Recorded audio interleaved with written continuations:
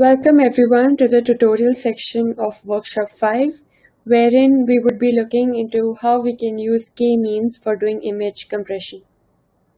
We're doing the tutorial on Google Colab. So the link of the Google Colab and the picture would be provided to you on our website. So you can download it and use it on your computer and follow the tutorial as we go along. So let's start the tutorial. First, we would import, from SK image, we would import IO. So we do this because we need IO to read the image and then show the image that has been read. So we would provide it an image, and on that image, we would do the image compression. And for that, it requires the image to be read and to be shown. That's why we would import IO. Then from sklearn.cluster, we import k-means. So Python has k-means function already built into it, like a library built into it. So you don't have to manually code for doing k-means. You don't have to manually code the k-means algorithm. You just have to import k-means and it will do everything for you. Then we import numpy as np, and then we import OS, and OS here is the operating system. So it helps us interact with the operating system and show us the images and all of that sort. So let's start with the code. We first take a variable org and set that to false. And then we take another variable clusters and we define the clusters to be a list of 1, 5, 10, 15. So here we would be compressing the image based on these clusters. And now for cluster in clusters. So first we would start with cluster 1, and to do that first we would actually read the image. So we use io.imread, and this is the path of where the image is in the folder or on your desktop, anywhere. So when you download the file and the image, make sure to change the path so that the code can run without any issues. So now if not org, then we print the image. So not org is the negation of the org, which means if it's true, then we print the image, and then we manually set org is equal to true so that we could continue with all the compression. So we print original image and then we show the image. So if I run the code, the first code would look like the first image, the original image would look like this. So we're using a panda image. So this is the original. So it prints original image and then shows the original image. Next, we want to do the compression. So here we start printing for k equals to cluster. So when we started the loop, our first cluster value is 1. So our first k value would be 1 in the clusters list. So for k equal to 1, and then we set the row with the dimension of the original image, and then we would be mutating the rows accordingly as we compress the image. So with the dimension of the original image, the row is the original shape 0 and column would be the original shape of 1. And then we flatten the image. So we do image.reshape rows into columns with 3. And now we try to implement k-means clustering to form k clusters. So as I said before, you don't need to manually call k-means. I mean, you don't have to manually write the k-means algorithm. Just by importing the k-means from sklearn.cluster, we can perform the k-means compression. So now we call k-means on the cluster value. So for every cluster that's given, so 1, 5, 10, for every loop that's run on the clusters list, we would perform k-means, and then we would fit the image based on each cluster value. Okay, now that we have fit the image, if you remember what algorithm we had discussed previously, we we initialize a centroid by shuffling the data set and then randomly select k data points for the centroids. So for doing that, we replace each pixel value with its nearby centroid, and we keep on doing this until the centroid values don't change. So to compress the image, first, like, we use k-means.cluster-centers and k-means.labels. So by this way, it will keep on checking the centroid, whichever is closest to it, and it stops changing its centroid once it knows that it cannot do any more further than that. So it's stored in the compressed image variable here, and then we on compressed image, now we use the numpy.clip inbuilt function, wherein the compressed image is passed with AS type u integer 8. So this is unidentified integer value of unsigned integer of 8 bits, and this is basically used for graphics. That's why we use uint8. And then numpy.clip has a lower bound and an upper bound. So our lower bound is 0 and our upper bound is 255. We do this just so that we could compress the image between this range. And then we try to reshape the image to the original dimension.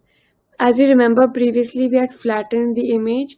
The point of flattening the image is to convert the image to a one-dimensional array, such that we could perform some classification on that. But if we just print out the compressed, if we just show the compressed image, it would just be a one-dimensional array, and we don't want that. We want to actually see what the image turns out to be. That's why we would reshape the image to the original dimension. We would give out the rows, we would give out the columns, and then we would give out the value 3. And now this OS would save the directory as content that we have provided here, but it would not use, it's not using the panda1 image, because we have compressed it and it's a different image. So it's just saving the directory as /content where the image needs to be saved. And now, yeah, we save it using by printing panda compressed and with string cluster1.jpg, and now we want to show it. So let's see how the compressed image looks with k equals to 1. So this was the original image, and now k equals to 1 is just one color that we have, and we see brown is in excess in this image. So the closest centroid color that it received was brown. That's why for k equals to 1, for one cluster, it gets only the brown image. Now the same way, we would it re-loops over the list, and now the k value is equal to 5, and then it would do the same thing again. It would print for k equals to 5, set the dimension of original image, it would flatten it, perform k-means on it, find the centroid, compress the image, and then reshape the image to the original image such that we can see what the image looks to be with k is equal to 5. And now let's see what the output looks like. With k is equal to 5, you can see the image is not that clear as compared to what the original image is, but we're starting to get some different, we're starting to see the panda now with some sort of background. So with k is equal to 5, it's a better image representation than with k is equal to 1, which was only one color. But with k is equal to 5, we're still getting the image of the panda, if not the background, but we're at least able to figure out what different colors are present in the background. So we now k is equal to 5, but if we go over the loop, our next k value is equal to 10, which would represent the image with better colors and more defined background. So we perform the same algorithm again by setting the dimension, flattening the image.